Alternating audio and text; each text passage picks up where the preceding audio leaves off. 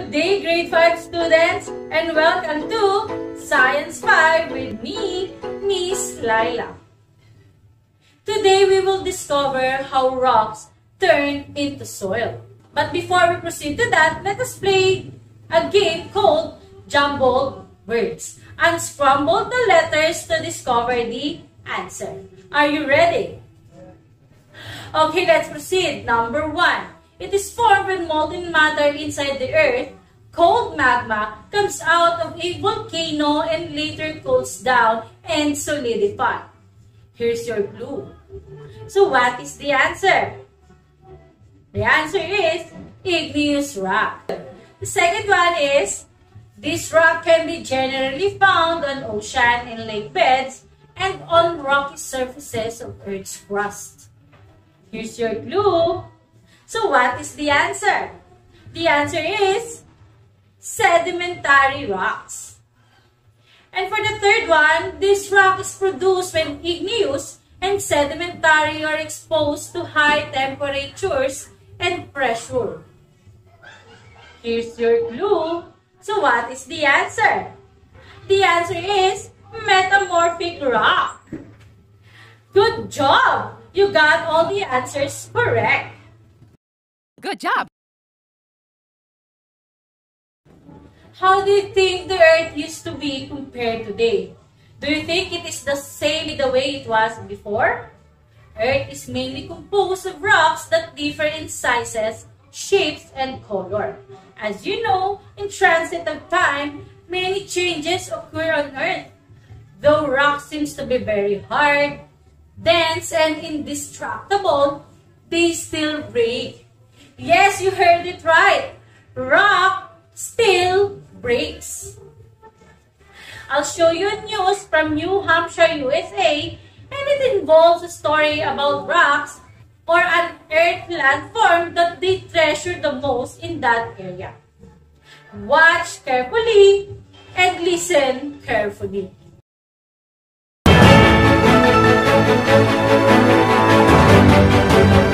It now appears New Hampshire's Old Man of the Mountain tumbled from his perch Friday night. That's when two campers are saying they heard a loud rock slide. It might well have been the demise of the old man. Crowds flocked to the park to stare at the spot where the historic granite profile once watched over New Hampshire. Experts believe it fell victim to erosion. The Old Man of the Mountain gone. You can see how it looked before and after the landmark face crumbled Friday night. Can it and From the photos shown in the news, let's find the difference of the before and after appearance of the mountain. The picture on the left was taken a day after the residents heard a loud noise coming from the mountain. On May 3, 2003, iconic landmark fell to the ground. Can you see the difference between the two pictures? There are some parts of the rock or the old man's face that are gone. The nose is already gone. After some time, many factors can cause rocks to deteriorate and to collapse eventually. Let's perform an experiment by observing, comparing, inferring, and communicating. And through this experiment, let's discover how rocks can turn into pieces. Let's call this experiment. Bring it down, yo. Break it down, yo. Experiment number 1. These are the things that you need.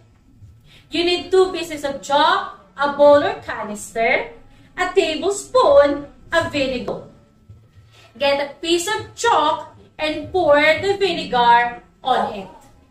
Observe what will happen to the chalk.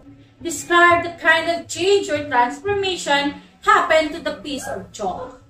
And experiment number 2, these are the things that you need. You need 2 pieces of chalk, a hammer, a piece of cloth.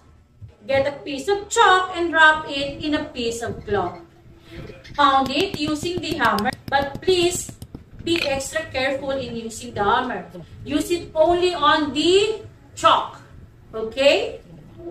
And after that, describe the kind of change or transformation that happened to the piece of chalk. In the experiment that we performed, chalk represents rocks. You've seen 2 different ways of how can rock turn into pieces. With experiment 1, the chalk was destroyed through acid, which is vinegar. On the other hand, the chalk on experiment number 2 turned into pieces by pounding of the hammer onto the chalk. And this process of breaking down of rocks into pieces is called weathering. Weathering is the process of decomposing, breaking of rocks into fragments, and or changing the color of the rocks.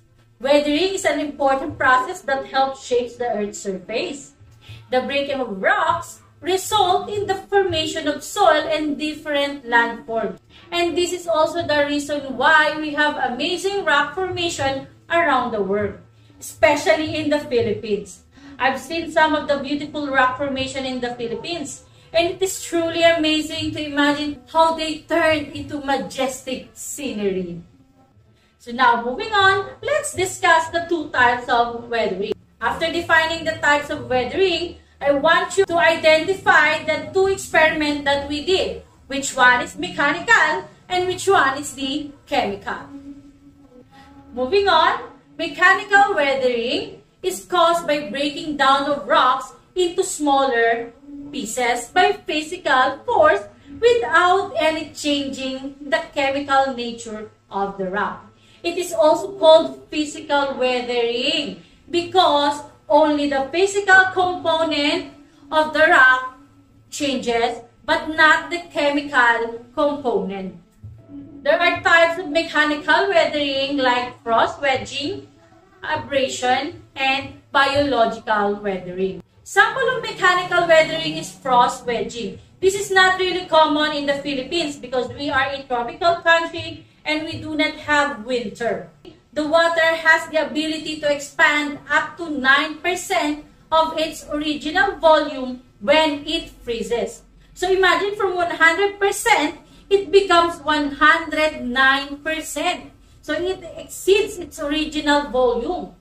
And so the water that gets into the little cracks of the rock during the rain will eventually freeze and will expand, shaping into a wedge. This is the shape of a wedge. Yes, that one. As it repeats over time, the rocks will eventually break, turning it into a soil as it falls down the ground. Next one is abrasion.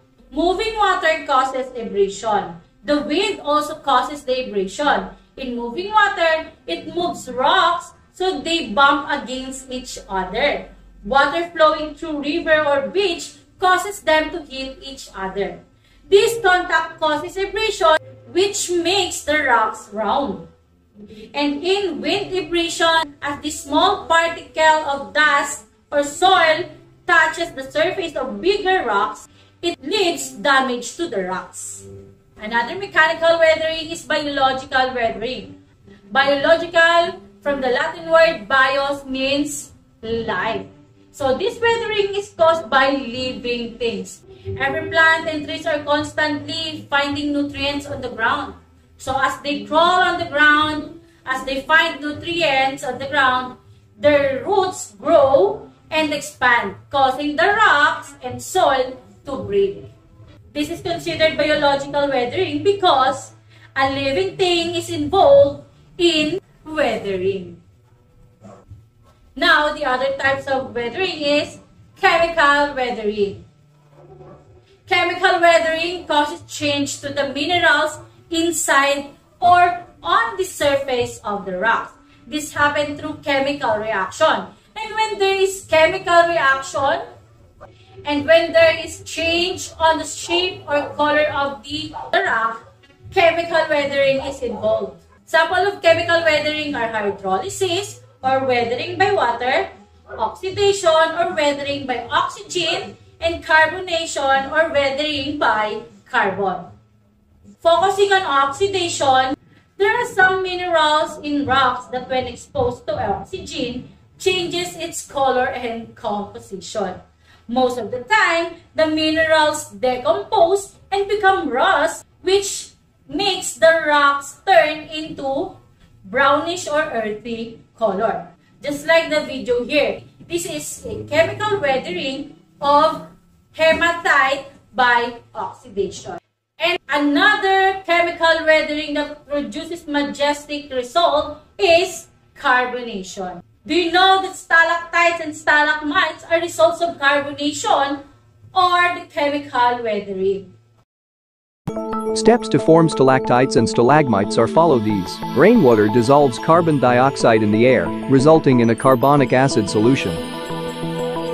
Carbonic acid solution penetrates into the ground and react with calcite, the main mineral for limestone in caves, forming a calcium bicarbonate solution.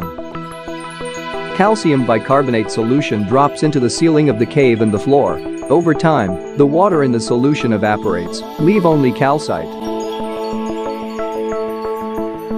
Calcite mineral deposits accumulate slowly, or approximately 0.13 millimeters per year. Over millions of years, it will form stalactites and stalagmites. So as the rain and carbon dioxide combines, it produces acid. And when that acid gets into the soil, eventually through years, millions of years, it will produce stalactites and stalagmites. And you don't have to go to the other country to witness this wonderful creation. You can go to Palawan or in Sagada to witness this majestic scenery inside the caves. Yes, we have wonderful sceneries in the Philippines. So now let's see if you really understood our lesson. Which of the two experiments is mechanical weathering? Okay, the mechanical weathering is experiment number 2, wherein we use hammer to pound the chalk. And the chemical weathering is experiment number 1, wherein we use acid or vinegar to break down the chalk. Good job! I hope you understand our lesson today. Now that you know the two types of weathering, let us proceed to the agents of weathering. Let us further discuss the agents that helps weathering to occur. First one is water. Strong pressure or strong waves of water can damage rocks, resulting to gradual breaking of the rock. Moreover, when they seep into cracks of the rocks and freeze, it will expand, causing the rocks to break apart. The second one is wind. Strong wind causes abrasion by blasting sand against rock surfaces. Wind, dirt, or small particles of sands are blown away and hit the surface of rocks. It leaves some damage to the surface of rocks. And when the wind is so strong during typhoon, they can break rocks too. So you should be careful. Next is temperature. When the rocks are exposed to varying temperature, it expands. And when exposed to low temperature, it contracts. And the repeated expansion and contraction of rocks due to changes in temperature contributes to the weathering. Next is plants. When plants or trees grow on rocks, the expansion of roots cause the gradual breaking of rocks, especially the trees which has bigger roots. They can break the cemented ground in search of nutrients in the soil. And another is animal. Animals that burrow the ground dig deeper. They causes rocks to break into pieces too. Just like this animal called mole, as it digs deeper into the soil, it slowly breaks the soil and the rocks into pieces. And another one is us, humans. Human uses heavy-duty machines to flatten mountains or hills to develop houses and building. So landform consisting rocks are broken down to pieces. And construction workers using jackhammers to break the boulders. Mining companies that extract stones from quarry or an open pit mines uses dynamites and other explosives.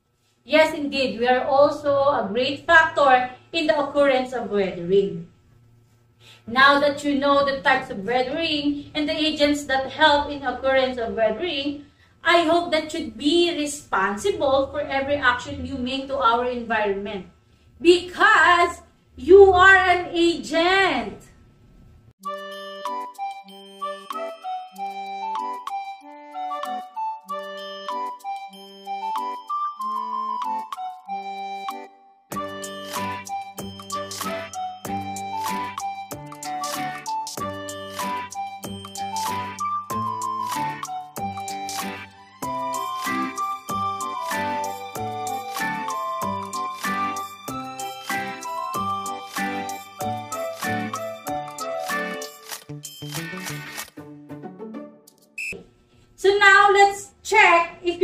understand our lesson through a modified true or false.